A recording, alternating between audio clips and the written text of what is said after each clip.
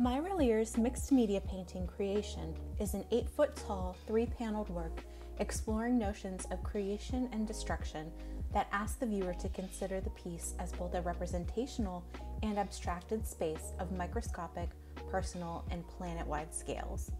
The artist uses her own creativity and the formative energy of nature in the form of fire to model a possible vision of our billion-year-old planet that immerses the viewer into a space of potential action.